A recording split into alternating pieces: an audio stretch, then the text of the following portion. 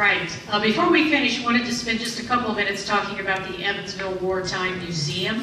I have our mission statement up there. You've heard a lot, probably over the years now, about what happened here in Evansville during World War II. This town did a lot, and there were probably over 80 different factories here producing items for the military effort. Over 330 different products made either in Evansville or in the tri-state area. So we have a lot to be thankful for, a lot that the people here in the city did, and we don't want to forget that. That's what's happened, I think, in the past 70, 75 years, is this story, in some cases, has kind of drifted away. And so we're trying to make sure that the people of Evansville remember and never forget what happened here in this city. And that's what you see up there in our mission statement, is to collect, preserve, and make accessible those objects that were produced here in the city during the war, and to get personal accounts of those local home front workers and the veteran heroes, so that future generations will learn about what happened here in this city. Now, if you take a look at our logo, it's up here on the screen, and it's right here.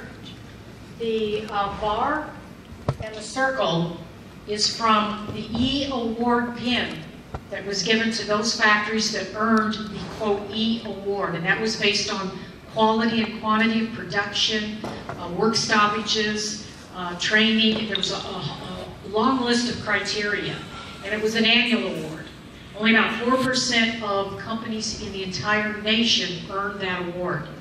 And we had 38 of them here in the city, 15 companies. So many of the companies earned the award more than once. Servell and Hoosier Cardinal won the award 5 years in a row.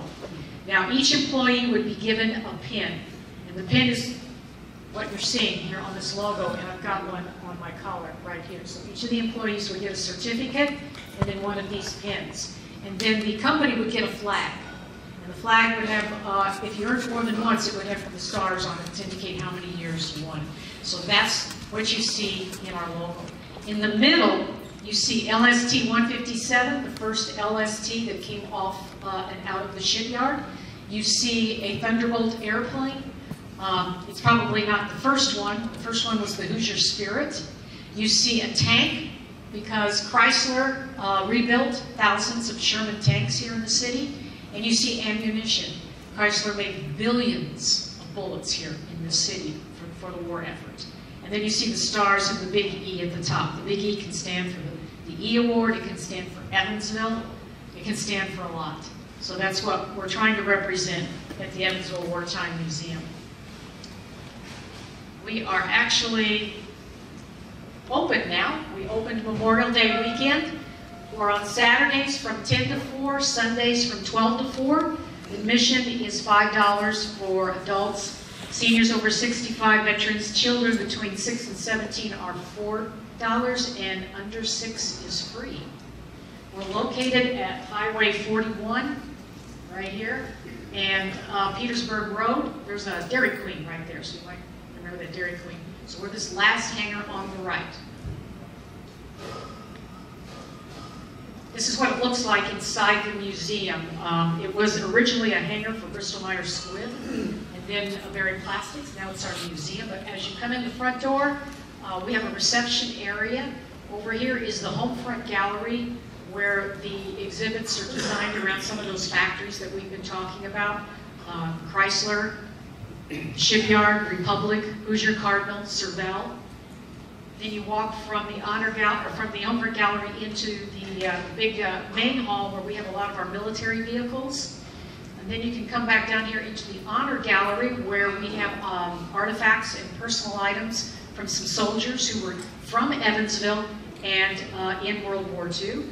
And then number 7 here is our community gallery, which is dedicated to the USO and the Red Cross canteens. And then I mentioned earlier, a lot of books written on the subject, so if you want to read up and get more of the background, see a lot of the photos that have been collected. Most of these books are available at Barnes & Noble, and some of them you can find on Amazon.com. Thank you for coming.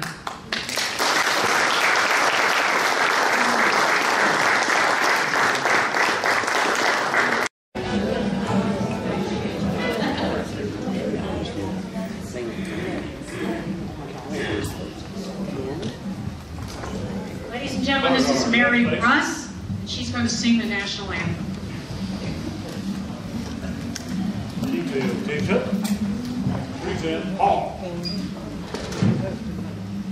Oh, say, can you see by the dawn's early light what so proudly we hailed at the twilight's last gleaming, whose broad stripes and bright stars through the perilous fight o'er the ramparts we watched were so gallantly streaming, and the rocket's red glare, the bombs bursting in air, gave proof through the night that our flag was still there.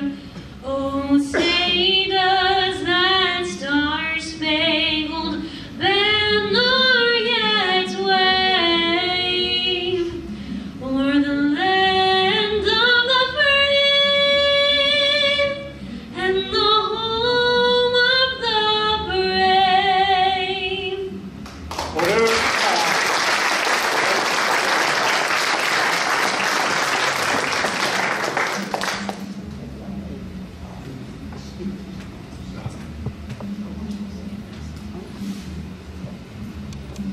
Okay, Art Miller will now play the medley of each branch of the service. If it's your branch, please stand up. Everybody else, please stand, please. Play the Coast Guard. You're fine.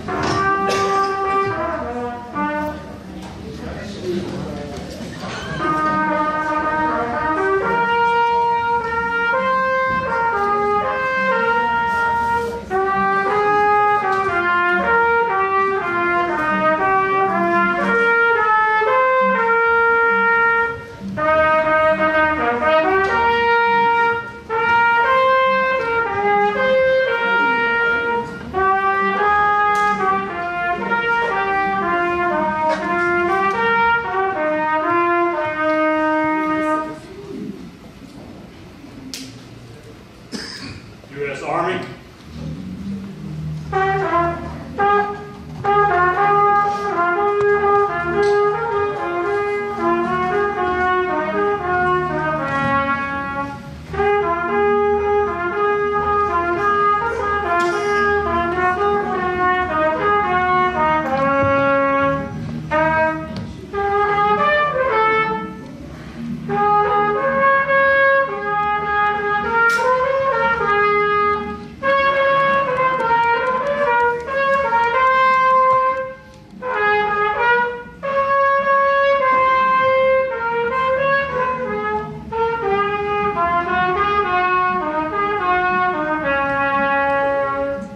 U.S. Navy.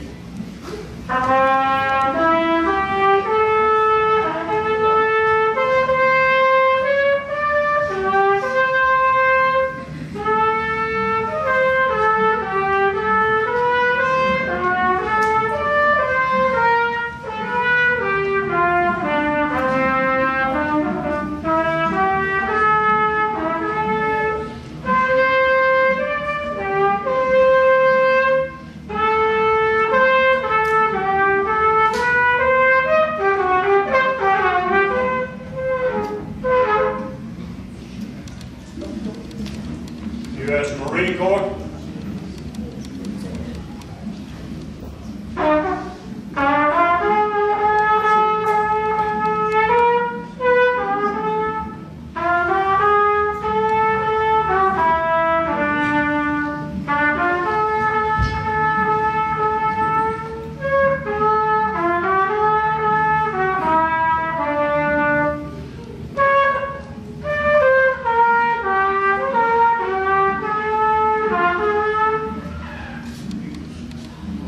Excuse me, gentlemen, I'm going to start over.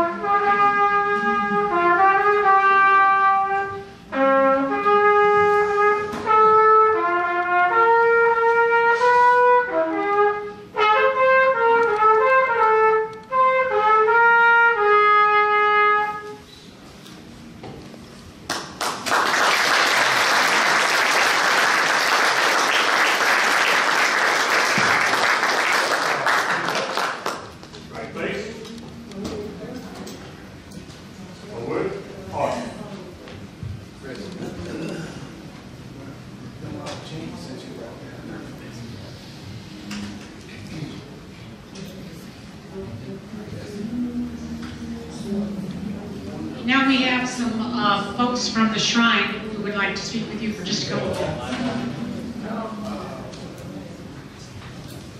Thank you, Donna.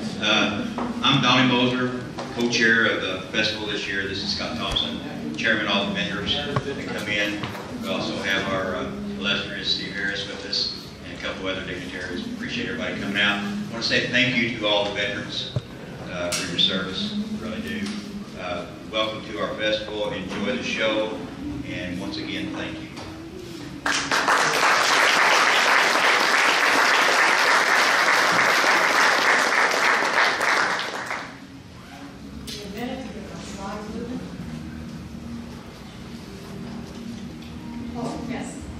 We have another guest with us here today, the mayor, Lloyd Winnicky.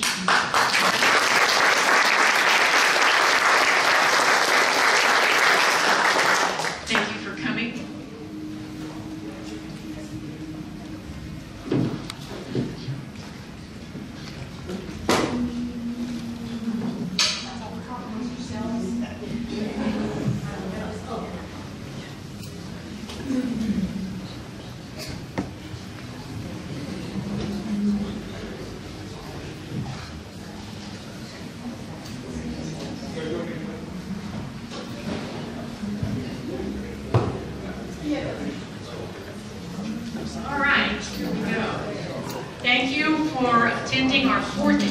Shrinersfest event put on by the Evansville Wartime Museum. We'll talk a little bit more about the museum at the end of the presentation, but right now we're going to talk a little bit about one of the two big brand new factories that came to Evansville during World War II. My name is Donna Bone. We have several other folks here from the Wartime Museum. I'd like for them all to stand up right now so I can introduce them. So we have Jeff Dye here.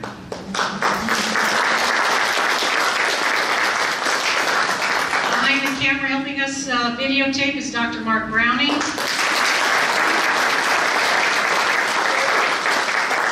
We have Steve Whitty over here on the side.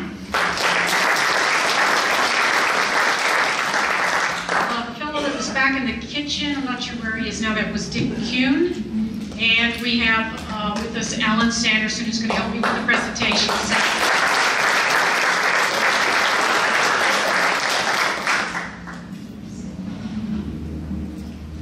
So, before I like to talk about some of the what went on during World War II, I think it's important to set the stage first, to get a feel for what it was like here in Evansville before the war. So now we're back for 75 years, it's 1940, 1941. Franklin Roosevelt had just been elected to his third term. There were about 97,000 people here in the city of Evansville. Unemployment was between 10 and 15%. Remember, they're just coming off the Depression. And employment was a little shaky. About 18,000 factory jobs here in the city. And the word was that they were expecting layoffs, around 2,000 jobs to be lost in 1942. So Evansville was in a shaky position back in 1940 and 1941. What the people in this city didn't know was that in the background, the political leaders, the labor leaders, and the heads of the industries were all working together. Imagine that. They were all working together because they knew Evansville would be a good spot for a defense factory. Of course, Pearl Harbor is what kind of jump-started everything. And after Pearl Harbor, things changed overnight here in the city of Evansville. Franklin Roosevelt knew that we were going to need two things to win this war. The first thing, soldiers. What's the second thing you need to win a war? Supplies. They have to have tanks, trucks, planes, guns, ammo, food, clothing, and that's where Evansville kicked in big time. These are the soldiers that went to the war from the city of Evansville. So you see there were over 13,000 inducted that went to fight in World War II. A little over 5% were wounded, around 3% were killed in action, and about 130 were prisoners of war. This is what was reported in the Courier Press at the time. But where Evansville really kicked in was in providing the supplies. And I said, We had folks in the background working in 1940 and 1941, and they were in Washington, D.C., and where some of the bigger factories were. And they told them, they said, Evansville is an ideal spot for a factory, a defense factory. Why do you think that is? What would make Evansville a good spot for a defense factory? The river, of course, we're sitting right on the river here. That was a big one. What else? Railroads, a lot of railroads in the city back then. Airport, we had an airport. And there was another big reason why Evansville was a good spot. Where we were located, in the middle of the country. Remember, we had just declared war on Germany and Japan, so there was concern about invasions on the East Coast and the West Coast. So having defense factories in the middle of the country was less likely to have Hitler come this far just to invade us, even though we were on his hit list. So this is where the labor, the political, and the management got together. And almost overnight, everything changed here in the city. We would get over $600 million in defense contracts. We would produce over 330 different products for the war effort. I said the population before the war was around 97,000. At its peak, it jumped to around 150,000 during World War II. 150,000. And those jobs, I said there were about 18,000 factory jobs. We had almost 80,000 during the war. 80 different companies in Evansville or the tri-state area making something for the war effort. One of those brand new companies to come to this city was Republic Aviation. And that's what we're going to talk a little bit about today.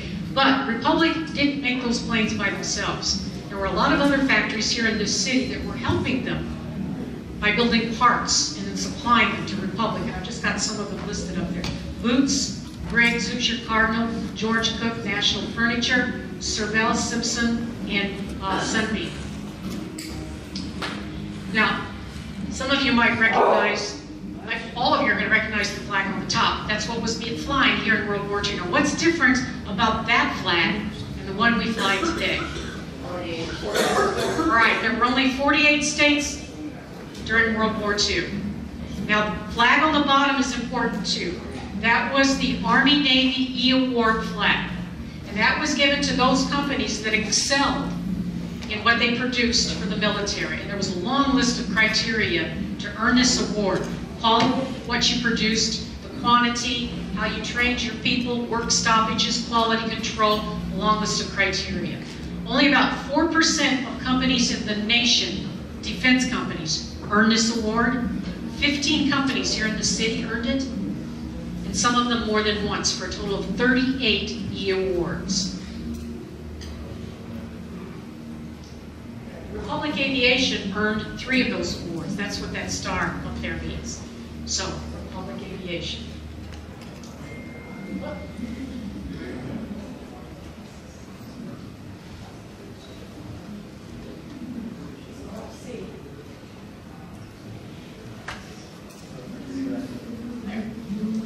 So it all started in March of 1942. An article appeared in the paper, the Sunday paper, not the Sunday paper, the Evansville paper, announcing that Republic Aviation was coming to Evansville, Indiana. That was the article over there on the left. And they were going to build on a cornfield just south of the airport. There was really nothing there but a cornfield and some shanties, some old houses that were taken down. They broke ground in April, and 2 months later, the office building for the plant was done. Now, how often do you see that today? 2 months later, so by June, the office building was done. And this is what it looked like about that time. Now, the office building, that's Highway 41 across the top here. There's the office building. What do you notice about the office building? It's like a plane. Exactly. It's shaped like an airplane. So they built their office building in the shape of an airplane. Now, as soon as they finished the office building, they started work on the factory. 1 million square feet of factory space to build these airplanes. And that's what you see down here. So they started on the left, and that's how they would start the assembly lines, on the south end of the building. And then they would go through up to the north, and by the time they got to the north end of the building, the planes would be done, and then they would fly out from there. This is what the plant looked like when it was finished. Back here, you see, does anybody know what that is? It's on the north end of the building. It was the gun butt. And that's where they practiced or they test fired the machine guns on the planes. We'll talk a little bit more about that. But this was the layout, the floor plan of the plant. You can see that's the plant right there. These are the 4 assembly lines. There's the cafeteria for the employees, the warehouse, maintenance stores. Over here you see the test modification correction hangars and the final inspection hangars. This was the modification center. Now this was on the north side of the airport, northeast side of the airport. That's Highway 57. Somewhere here in the background. They had 900 military and civilian employees working at the modification center. Now, in the early part of World War II, they were reporting directly into the military, and their job was to modify airplanes. Harold Morgan called it a big garage, a big airport garage. They would take planes that had been built and would be sent to some of the countries that were fighting with us in the war and modify the planes for their pilots in terms of languages, radios, colors, labels, and things like that. They also did some work on experimental planes in the modification center. Towards the end of the war, the modification center worked directly with Republic.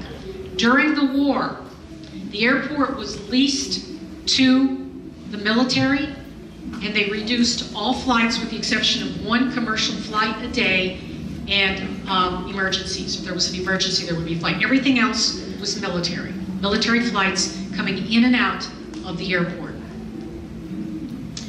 You can still see this little building at the south end of the airport, but this was the pilot's lounge. They used the pilots to fly, we'll talk more about this later, they had to fly the planes out of the city of Evansville to the coasts where they would be shipped overseas for the soldiers to use. Now here's that gun butt I was talking about. So it was on the, just on the outside of the building, and this is where they would test the machine guns. The P-47 Thunderbolt planes had 4 machine guns on each wing, 50 caliber bullets coming out. I have one around here somewhere, I'll have to dig it up. And then that's a front view of what that looked like. But Harold and Alan were telling me that they had to test every plane. Who knows how many planes were actually built here in Evansville? How many P-47 Thunderbolt planes? 6,700 of them were built here in the city. That's almost half of what was built. The home office for Republic was actually in Farmingdale, New York. But they needed another one to keep up with the demand for the Thunderbolts, and that's when Evansville got the contract to build here. This is that picture again, and I just put it up here again so you can see that's where the gun butt was. Now, inside the factory, like I said, there were 4 assembly lines, and you can see riveters working on the outside of the planes. Riveters usually worked in pairs. There was a riveter that would hold the gun in place, and you see these ladies here are holding guns, but there was usually a second riveter on the back side, and that was called a bucker, who would help buck the rivet. We have a couple of riveters here today. Yes, Lucy Johnson here, or Lucy Wanzeler, I'm sorry, was a riveter, and Anna. Where's Anna? Anna's back there by the window. Anna was a riveter. Stand, Anna, so they can see you.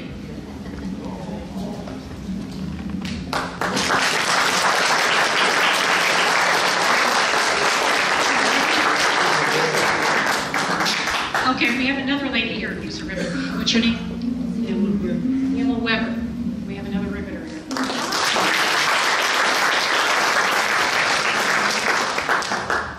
Now, it's important to understand that the workers that were here in the city, they had one goal in their jobs. That goal was to help win this war, and they were willing to do whatever it took to win this war. That meant working long shifts. Anna told me that she had a 12-hour shift that started, I believe it was 7 p.m. and then went to 7 a.m. 7 days a week. Most of these folks worked every day, no holidays, no vacation. That's dedication. Anna told me that they would work until they got so tired they couldn't do their job anymore, and the plant would give them a day off to rest up, and then they'd start all over again. So they worked hard. Here's another look at the assembly lines, and you can see they're heading north towards the north end of the building. Back here, you know, they have these wooden stands to help them get access to the parts where they're working on. The very next station, you can see they're putting the wings on. This one doesn't have wings. That one does. I think I have another photo here. Yes, here's another one where you can see they are putting the wings on in the third station here. Down in the center is where they were had the engines. They were Pratt & Whitney engines. 2 rows of cylinders for a total of 18 cylinders, and we'll talk a little bit more about the engines in a minute. The first plane that came off the line was called the Hoosier Spirit, and it was in September of 1942 that first plane came off. The man hours to put one of these planes together at the time was over 22,000. In 1942, that was around 113,000, 114,000 costs to build this plane. In today's dollars, that's over $1 million, almost $2 million. In April of 1943, Franklin Roosevelt toured some of the plants in the Midwest. The shipyard was an example of what they called a cornfield factory, because a lot of the factories that were in the middle of the country, they called them cornfield factories. But he toured a lot of these factories. Now, when he came to Evansville, he went to Republic. Now, he came into town on a train, and then they got into a car, and they went through the factory. So here's just some photos of them going through the factory. The gentleman in the back here was the governor of Indiana, Schricker, I believe his name was. And at this point in the car, they're watching them demonstrate firing the machine guns at the gun butt just outside the building. Anybody know why he was in a car? Right, he couldn't walk. Not a lot of people in the country knew that our president was handicapped. They were very careful to protect his image at the time. So when he was doing things like that, it was usually from a train or in a car. And when he was giving a speech, he had heavy braces on his leg, and he usually had somebody from his family help him up to the podium. This picture right here is kind of interesting. Actually, no, where is it? Oh, this one up here. Up until a couple of months ago, we thought this woman was presenting the president with a model of a P-47 Thunderbolt plane. That is a model of a P-47 Thunderbolt plane, but he's giving it to her. We found out recently that the management of Republic had given the president 10 of these to present to outstanding employees at the plant. So this is one of those employees getting the plane from the president.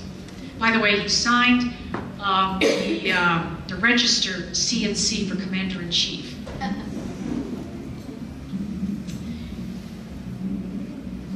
After they set a lot of records, both at the shipyard and at Republic in terms of output, production. And when they made it to the 1,000th Thunderbolt, they got this note from the President of Republic, Fred Marshev. And the 1,000th plane was celebrated on December 7th, ironically, 1 year after Pearl Harbor, 1943. At this point, they were putting out about 3 planes per day. Remember that first plane took a couple of months. But as they got better and better, they were putting out more of these planes per day. So by the end of December, they were putting out 3 planes per day. That is the plane right there, and they called it the Tojo Special. Tojo being the admiral for the Imperial Japanese Army. So this plane was for him. Like I said, they set a lot of records in terms of production, and this is another article that appeared about a nationwide production record for producing the P-47 Thunderbolts. In February of 1944, they were producing these planes so fast that there was a backlog of them parked around the airport in the grassy area. Almost 275 of them. Can you imagine what that must have looked like? Driving down Highway 41, assuming you had a car. You couldn't buy a car during World War II. Anything that produced a military vehicle, or anything that produced vehicles was being produced for the military. You could not buy a car, a civilian, during World War II. But if you had one, this must have been a sight, seeing them parked on the runway like this. They flew out 84 of them in one day to help get this backlog down. So they were flying out of what was then at the time the Evansville Airport. So here's a little look at some of the milestones during the war. The 2000th plane came out in May of 1944. By then they were putting out 7 planes per day. In August of 44, they were doing 8 per day, and that was their 3,000th plane. In December of 44, 4,000, 10 per day is what they were producing by that point. And then in March of 1945, they produced the 5,000th plane here in Evansville. And that's the plane right there. It was called the 5 Grandiana. Get it? 5 Grand, 5,000, Indiana. 5 Grandiana. And then the 6,000th plane came out in July of 1945, and the last plane was produced in September of 1945. There were a lot of war bond drives going on in the city and in the schools. Believe it or not, the school children raised a lot of money for war bonds. And this is one of the local high schools. Central High School made enough money to purchase one of those Thunderbolt airplanes at the time for $70,000. This is an example of an E award pin. Remember I was talking about the E award earlier in the program. Each employee would get one of those pins. I'm actually wearing one on my collar. So that was an example of the E award pin, and all the employees got one and a certificate. The factory would get a flag. And there's an example of Republic getting one of their flags. So that was the Army Navy E award flag, and you see 2 stars on the flag, which meant they had 2 awards. This is a closer look at the flag. Right now I'm going to bring up former Major Alan Sanderson, who's also with us here at the museum. Alan actually flew one of these planes, a Thunderbolt P-47 in World War II, 118 missions. So he's going to help me talk a lot about the armament on the plane and what it was like to fly the plane.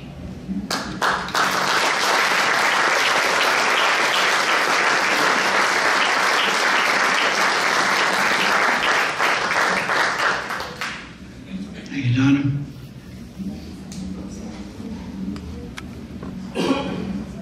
What we have here is a chart. I know it looks a little busy, but I think it's important to know how the P-47 compared to other planes at the time. So what you see up here is the Spitfire from the United Kingdom, the Zero in Japan, and the Messerschmitt that came from Germany. The P-47 was one really tough and big plane. Loaded, it was over 19,000 pounds. Empty, 10,000 pounds. Now remember, 10,000 pounds is 5 tons. That's a bunch. When it's loaded, it jumps up to 19,000 pounds. Now just imagine an airplane with that much load. But you should be proud of Evansville and the product that they put out, because the P-47 outclassed and outdid everything else in World War II as far as a fighter bomber. It was recognized at the end of the war as the best fighter bomber in the service. It would do anything, had good speed, speeds in excess, well in excess of 300 miles an hour. It could out-climb the Focke-Wulf of Germany. It could outdive anything with its weight, and it had all the power in the world that you'd even wish for. Had a Pratt Whitney, 2,000 horse. It was air-cooled, which was a great advantage because it would take a beating, and not only the engine would take a beating, but I have to take my hats off to all the riveters who are here, the ladies, because they managed to keep that plane together. Those planes didn't come apart very easy. I've seen them come back, and they shouldn't have come back. Each plane had over 80,000 rivets in it. And these rivets were inspected several times before the plane would leave the factory. by the manufacturing itself and by the military. They must have done a good job, because I've seen demonstrations on jets that they put them under stress, and I've seen the rivets pop. I never did see the rivets pop on a 47. Tell you a little bit about the 47 though. It had, as Donna mentioned, it had 8 50 caliber machine guns, 4 on each wing. Each gun was capable of having a little over 400 rounds per gun. So that's over 4,000 bullets that it would carry, that you had that much to shoot with. It was just like shooting a rifle. You aimed the plane instead of anything else to aim. You aimed the whole plane, and that's where you got your target spot and so forth. That's because there was no radar and there was no GPS. Tell them how you found your target. Oh yeah. We didn't really have any modern way of getting navigations. We took off after our briefing, and we had a map, looked just like a road map. We laid that in our lap, and we could actually, as long as the weather was good, we could see where we were going by the weather and the terrain as it came up and so forth. Of course, if the weather was bad, we had to go down pretty low in order to keep up with it. But it was a whole lot different from pushing a button and saying, well, I want to go to F target, and it takes you there. That road map in your lap, sometimes I think it's not too bad, because with all the modern things that we have in our automobiles, you don't even have to have a road map.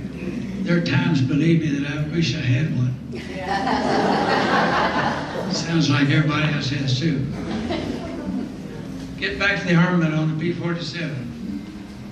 In addition to the 850 calibers, at one time we had rockets. We put 3 rockets on each wing, and then we had a 1,000-pound bomb under the belly of it.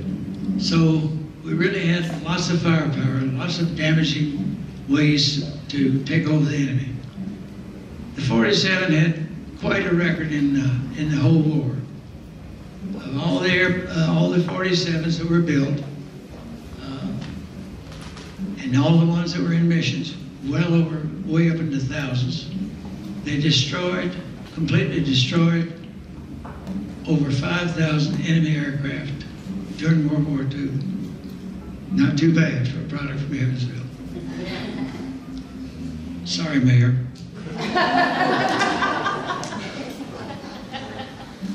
No, it was unforgivable.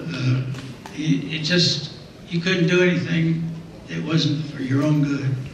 I've seen them come back, as I said, where they would get too low in making a pass at a target and mush through the trees, and then come back and it looked like they went through a lumber yard, because all the cylinders were packed with wood, but it still brought them back. Very dependable.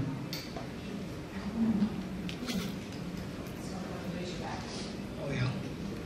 There were 2 models of the 47. The first one to come out, which is the one I flew most of the time, was what they called a Razorback. If you notice, it has a straight line going from the back of the cockpit all the way back to the rudder. Well, that may have been pretty good at first, but if you think about it, you've got middle up to here and middle up to here on both sides.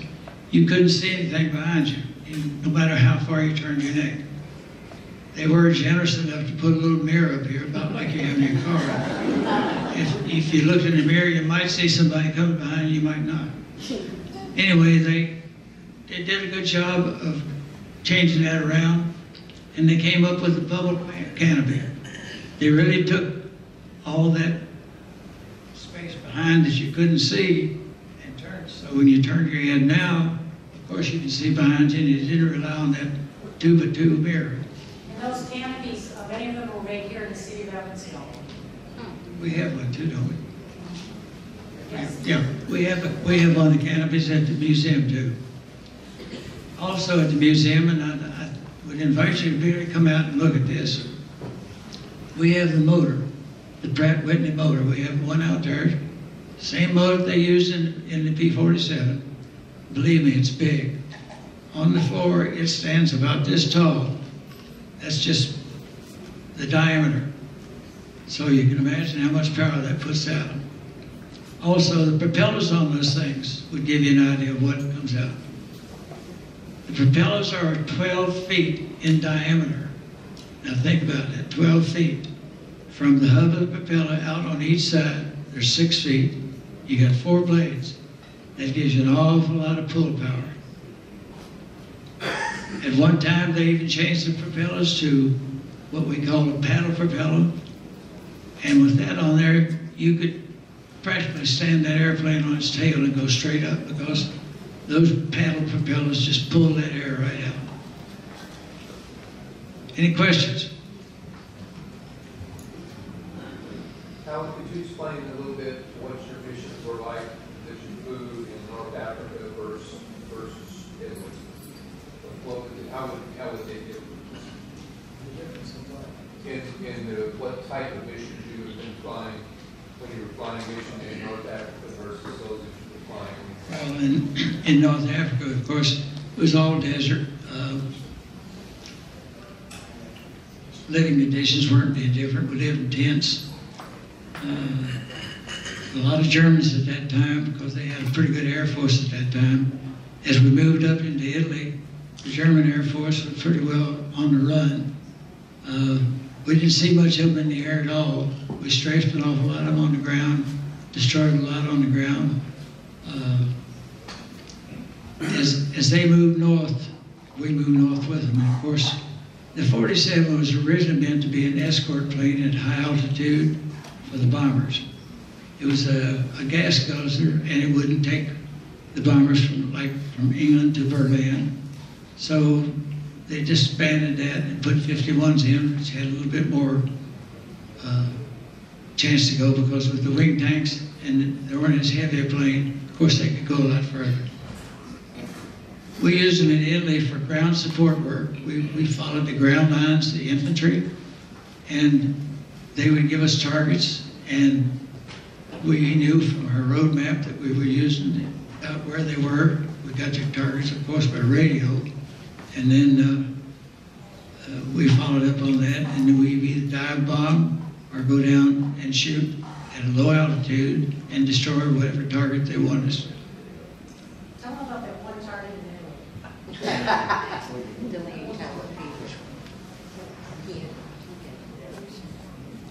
Oh, this is her favorite story. We were on a sortie up in northern Italy, and we were getting peppered pretty hard with 20mm anti-aircraft fire, and it was bursting all around us and everything. And I could see there's a big white building down here on the left, and we were at about 5,000 feet, I guess. And there was a gun shooting. You could just see him. It was right at the base of this building shooting at us. So I got on the radio and I said, "You guys hold tight. I'm going to go down and take that gun emplacement out and see if we can get a little relief here." Well, one of my wingmen or somebody in one of the elements called in and said, "Sandy, I don't think I'd do that. I think that's a Leaning Tower of Pisa."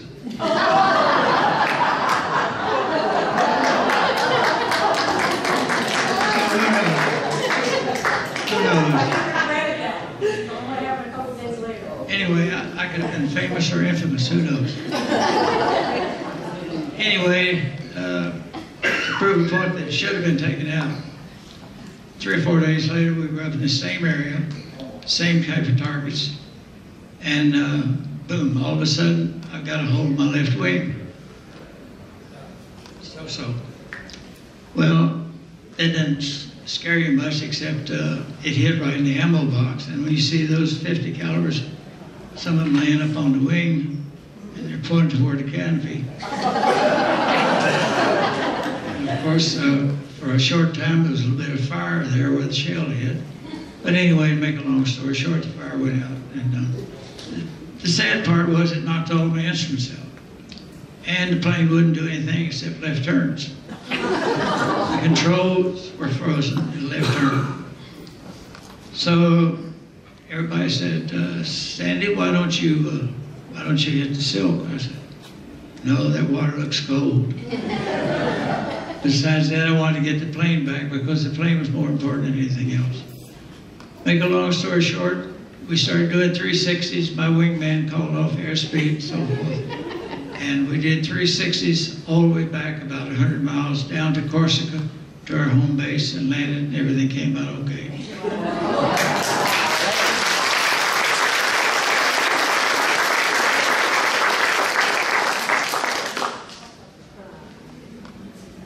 What you see up here, these are tanks over here, drop tanks. External drop tanks. So in order to let the plane fly a little further, they would sometimes put external gas tanks on the plane. Now they would use up the fuel in these external tanks first and then eject them.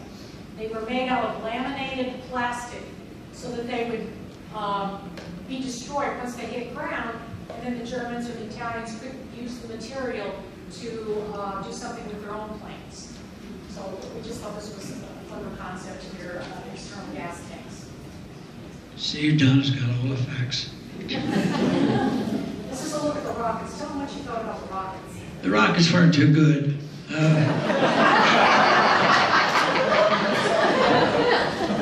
Really, the rockets weren't like shooting the 50 calibers because the rockets had sometimes a funny trajectory. They might go out for a while and then they might curve off. It wasn't like the rockets they have now. They're all controlled with electronics and everything. So we weren't very pleased with optics, but we knew how to aim that bomb that was in under the belly because that was part of the plane, and we aimed the plane, and if the bomb didn't, if we dropped the plane at the same trajectory, we knew it was going to hit pretty close. Wasn't like the rockets. This is just another look at the machine guns that they are actually putting into the plane in this photograph. And those little areas underneath are chutes where the shells would come out after they did spin. Those machine guns, incidentally, each one is about this long. So you imagine half everything except about this much is under the wing, enclosed in the wing. And these are the ladies that put those machine guns together. They assembled them. And in the lower right-hand corner, you see them showing the guns. They were called gun malls. And they would put their names on the front of those guns. I know it's kind of hard to see, but in the middle there in white, you see their names on the guns. So once they were assembled, they would then be put into the plane, and you can see the shells coming through the chutes there at the bottom. There's one other picture here real quick. If you want to talk about cockpit. I've heard several comments about I couldn't get in that cockpit. That cockpit was pretty roomy. It really was. Give you a good example. It's about that wide. That's pretty wide. Of course, you got a lot to do in there, but anyway, it's plenty wide. It's got a lot of room. All the instruments were very visible, but everything was on the instrument. No push buttons.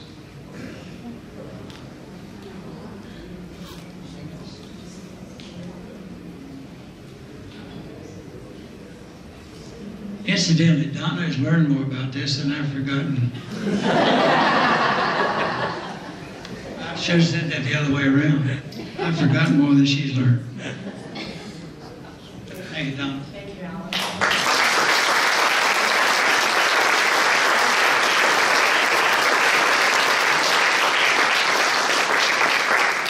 Yes. The casings that came out of the plane, did they cause any damage when they hit the ground? The casing, Yes. did they cause damage when they hit the ground? The casings on the planes, did they cause any damage when they hit the ground? Oh, you mean the shells? The Oh, shells, okay. Yes. I really don't know. Just, I wanted to tell you that the pilots of the P-47s, now Alan told you how tough these planes were. They could take a lot of damage. You can't say enough about these engines because they were air-cooled. Most of the planes back then in your cars are water-cooled. One hit to your radiator and that car's done for, that plane is done for. But the P-47 had an air-cooled engine. It could take a lot of hits. In fact, you could blow out at least 3, oh look, there's a air vac coming through.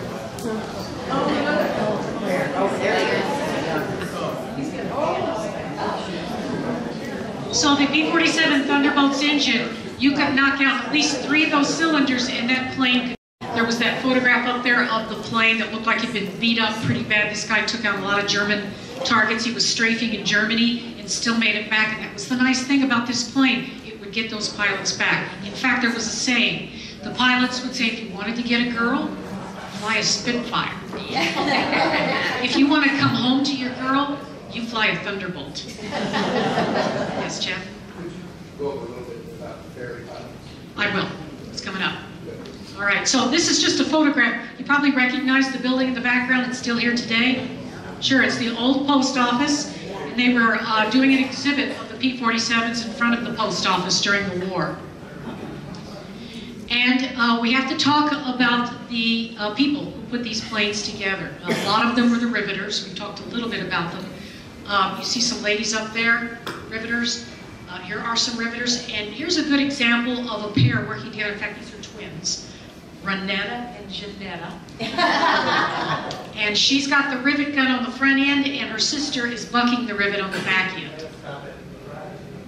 Then there were also female ferry pilots. Now remember, a lot of our pilots were over fighting the war, so there was a shortage of pilots to fly the planes from the factories who were making them to where they needed to be used. And so they trained over 1,100 women, and they were part of these organizations. WAFs, WFTDs stood for Women Air Force Service Pilots, Women's Auxiliary Ferrying Squadrons, Women's Flying Training Detachment, and they were called ferry pilots because they took these planes from places like Republic to the coast.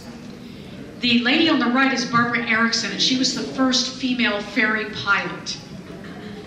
I've got a little information on here about what happened to them. Barbara was actually the first female pilot. Like I said, she was the only woman to be awarded the Army Air Medal in World War II for her service. And that was the unfortunate thing about these ferry pilots, is the military did not recognize them during or after the war. It wasn't until last year that Congress passed a bill that allows these women to be buried in Arlington Cemetery. The ladies on the left are Teresa James, she was a popular pilot, and then Betty Gillis in the middle. And look at the ages when they died, 94, 90, 93. We all need to be pilots. This is actually from, I believe, Hoosier Cardinal, where they were putting the wings together. The reason I have this photo here is the gentleman on the right is a high schooler. You could be as young as 14 and get a job in one of these plants. You just had to have the permission from the principal of the high school. So you obviously had to be a good student. But yes, they had students as young as 14 working in these plants. In fact, Anna, didn't you tell me that one of your partners was a high school student at one time? Oh, I'm sorry, it was Lucy. Lucy's partner was in high school. At the end of the war, eventually in January of 1946, International Harvester purchased the building once Republic left. And then in 1955, this is what we all recognize, is when Whirlpool purchased the building. And of course, they were there for quite some time until a couple of years ago. In June, 2 years ago, Governor Pence signed a bill. You see some of the folks in this room in that photograph. There's Alan, there's Anna. I guess Lucy's not in here. There's Governor Pence, there's our mayor. Signed a bill that makes the Thunderbolt Indiana's official warbird plane. There are only about 4 other states that have this designation, so the Thunderbolt is our official warbird plane. That's it on Republic. Before we finish, I wanted to talk a little bit about the museum. It's important for the people of Evansville, the students, the kids growing up, that they remember what happened here in the city during the war. It's a very important part of our history because of what we were able to accomplish and help win the war. Because of that, we are collecting, preserving, and making accessible some of the objects that were made here in the city during World War II. And we're also getting personal accounts from the people that you've seen here in this room, Alan, Lucy, Emma, and Anna. We're getting their stories so that we have those stories in the museum, which is actually open. We opened on Memorial Weekend. Our hours on the weekends, Saturdays 10 to 4, Sundays 12 to 4. There's the admission pricing. We are located out at the airport. This is Highway 41. There's Petersburg Road, and there's the hangar that the museum is located in. And there's a Dairy Queen right here. Some of you might recognize that landmark on the corner is that Dairy Queen. This is what it looks like a little bit inside the museum. So when you first go in, is the lobby area. We have some planes up from the ceiling. We have a couple of other things sitting there in the lobby area. And then over here to the left is what we call the home front gallery. And that's where we have a lot of exhibits and materials from the industries that were here in the city. Shipyard, Republic, Chrysler, which make billions of bullets here in the city, produce 96% of the entire supply of 45 caliber bullets for the war. Chrysler. Once you leave the home front gallery here, then you go out into the big hangar area where we have a lot of our military vehicles out there. That's where the engine for the P-47 is located. We have some information about Republic out there. We have some machines that were used at Republic. And like I said, a lot of vehicles out there. Then this gallery here, when you come in, is what we call the Honor Gallery. And that's where we have the personal effects and materials from some of the soldiers that fought in World War II who were from the city of Evansville. And then the fourth gallery is right here, and we call that the Community Gallery.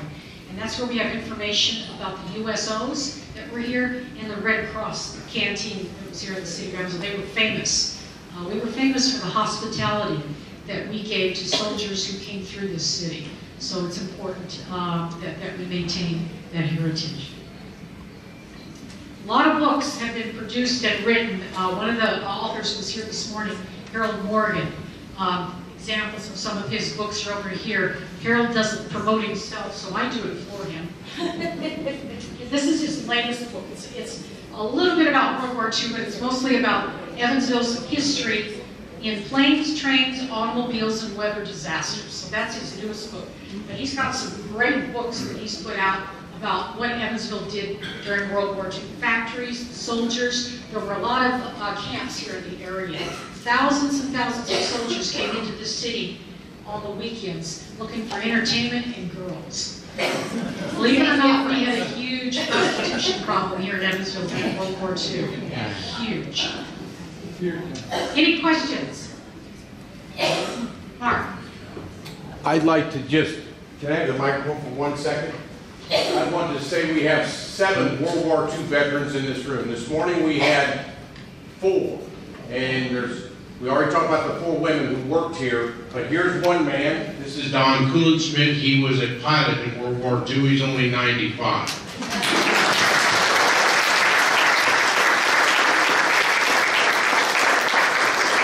This is David Thomas. David Thomas worked with the P-47s in New Jersey. And the P-47s, over 100 were over there at that base most of the time, and he worked there from 43 to 45 with the P-47 squad.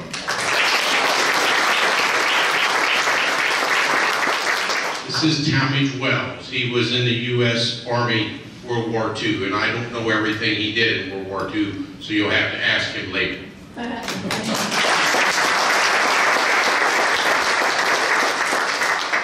We have several destroyer men that were on destroyers. We have 3 back there, and 1 right here. This gentleman here is Mr. Weber, Herman Weber, and he's only 92 right now, and he was on the USS Taylor. And that had more stars than any other destroyer in World War II, mostly in the Pacific Fleet.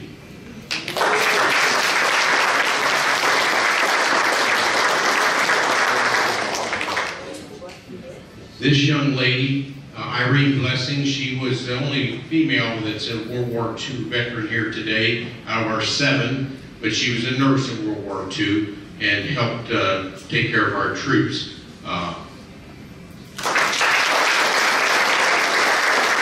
U.S. Army. This young gentleman here is Bill Muller. He's 100 years old last week or two. He was in a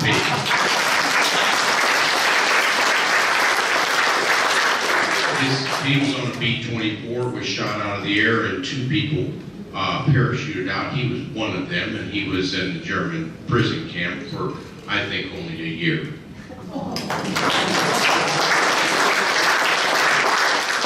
Alan Sanderson, he just talked to you, P-47 pilot, and gave you the talk recently, U.S. Air Force.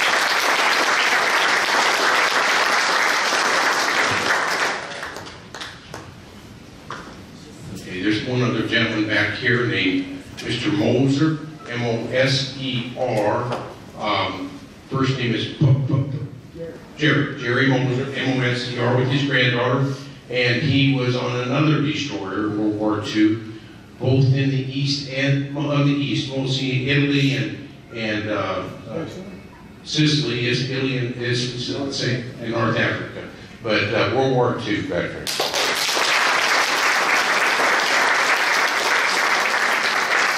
Who did I miss? Where? You just tell us, Mr. Bergen. Well, I was in a B-29 group on Guam. We made daily flights to Japan, as you know. That's it. Okay.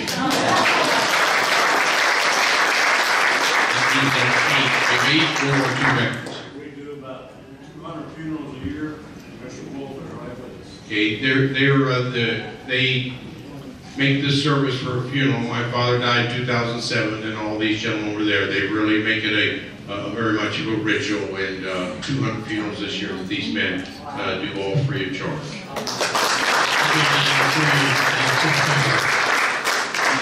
be 93 in September.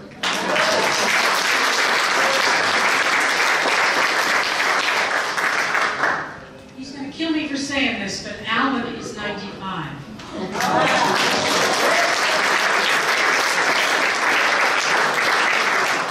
That's it, unless you have any questions. There's still beer and wine in the back. There's still some food left over from lunch. An air show starts at